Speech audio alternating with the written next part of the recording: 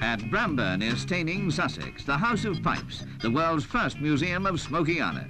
It's a kind of pipe smoker's dream, where every pipe imaginable is on display, even if, like most things in dreams, they're out of reach. These unique carved Meerschaums, for instance. Price about £500. Or this, £200.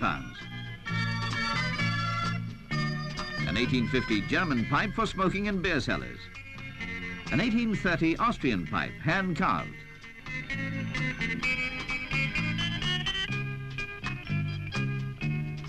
And the most valuable pipe in the collection, £750. An 1820 Death's Head pipe, an expensive reminder. And the largest smokable pipe in the world. They say Lord Shinwell smoked it, although they're not saying that's why he's lived such a long and healthy life.